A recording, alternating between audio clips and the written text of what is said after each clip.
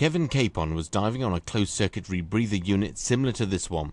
Following incorrect instruction received during training, Kevin used a widely practiced but fatally flawed technique for preparing the rebreather. It nearly cost him his life. Together with the police, the Sky News dive team and I featured an ROV that can locate bodies of murder victims dumped in water. The device gathers vital evidence prior to police divers approaching the scene. Amongst other onboard detection devices, the ROV is equipped with a video camera. After about an hour into the filming, it became apparent to me and the safety diver that something was bothering Kevin. We noticed that he was unusually agitated and was struggling to control his camera. He even collided with the ROV.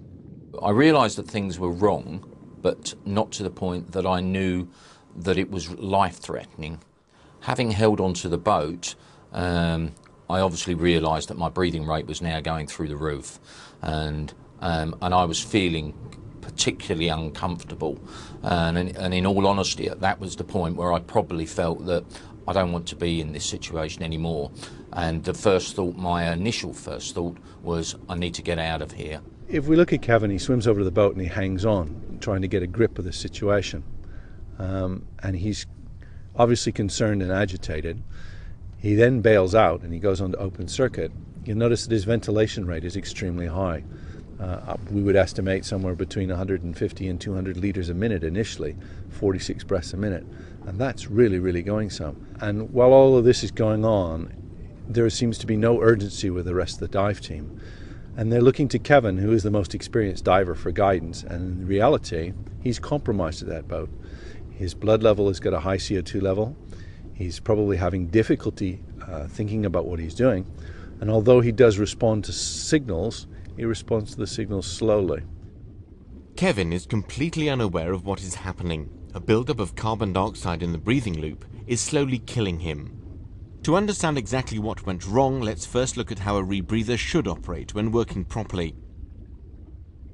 When the diver exhales, the gas contains decreased levels of oxygen and increased levels of carbon dioxide. It passes along a tube to the base of a canister containing granules of calcium hydroxide and sodium hydroxide that scrubs the CO2 from the breathing loop. Once the CO2 has been removed, the air is then analysed by oxygen sensors and the metabolized O2 replaced. The reoxygenated gas is then breathed by the diver. Back at the flooded quarry, and Kevin is in trouble because the chemical scrubber has failed to remove the carbon dioxide from the breathing loop. In this instance, we did a lot of investigation after the incident and found that the divers had been incorrectly taught how to fill the scrubber. They were tipping out the material, breaking up the lumps and then tipping it all back in. And what that does, that mixes up the material. And so instead of having a layer of used material in the scrubber and then behind that a layer of unused material, what you end up with is it all mixed up, and so the CO2 can just track straight through. The fresh supply of chemical is capable of removing the carbon dioxide from the exhaled gas. In this case, however, what the diver had done was, instead of filling the rebreather with a new supply of chemical, he had reused the supply from a previous dive, and therefore it no longer had the capability of removing carbon dioxide from his exhaled gas and just allowed it to pass through and back into his breathing mixture. The trouble was, Kevin and the rest of us on the Sky News dive team were taught this practice on the rebreather course. A subsequent investigation by the Health and Safety Executive revealed that the practice of mixing up reused scrubber material with good material was commonplace. I was absolutely amazed to find out how many divers, when I started to make inquiries, repacked a partially used canister. When a canister is used, it's either emptied or left intact, but it should never be repacked. Part of it goes from old military myths where you could take your material out and dry it on a poncho and then put it back together and do another dive. The reality is that's not the case, especially with the new scrubber materials that are in use today. Once the bed is disturbed, it should be disposed of and fresh material put in. People clearly don't understand the significance of how the canister works and the implications of disturbing the bed before a dive.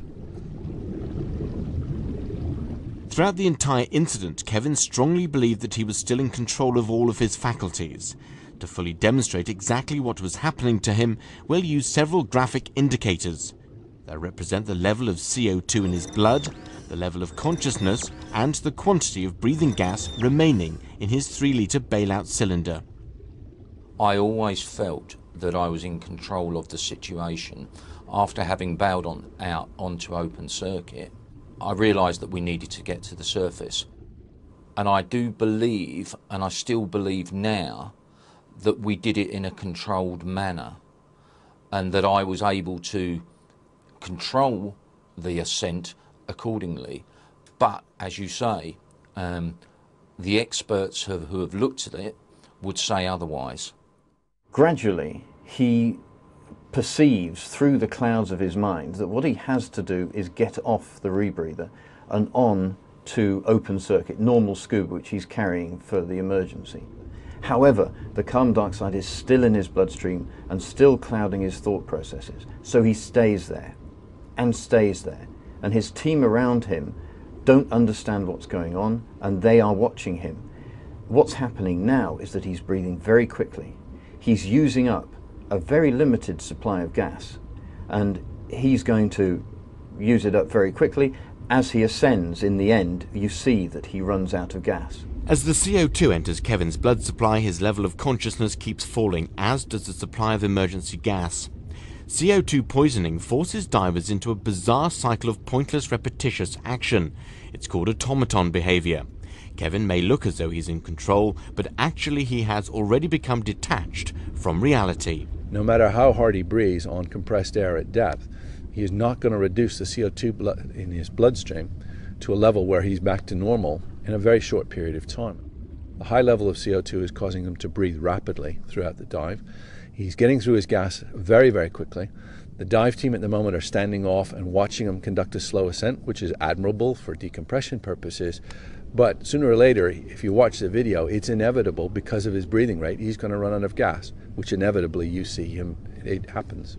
At this point, we now have a semi-unconscious diver underwater with nothing to breathe.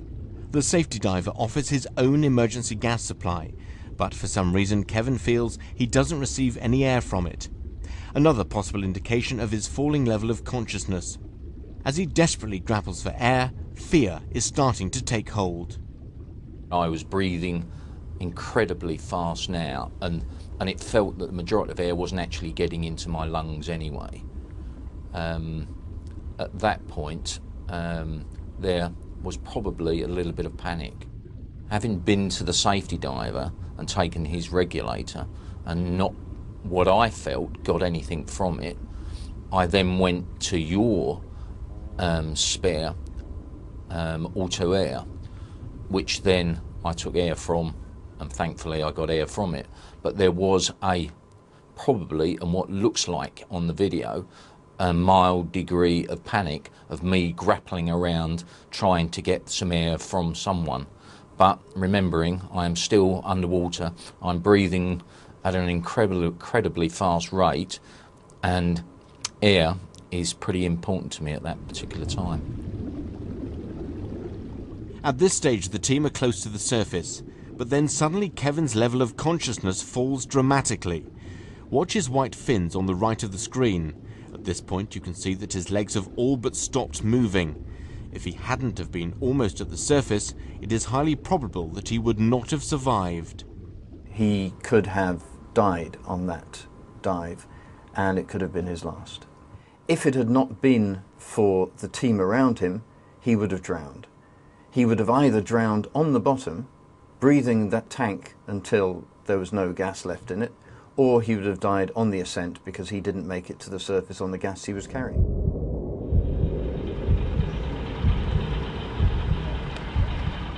On the surface, but without any gas left in his 3-litre bailout cylinder, there is no way of inflating Kevin's buoyancy compensation device. Fortunately though, a police diver grabs him, and he is able to pull him out of the water alive.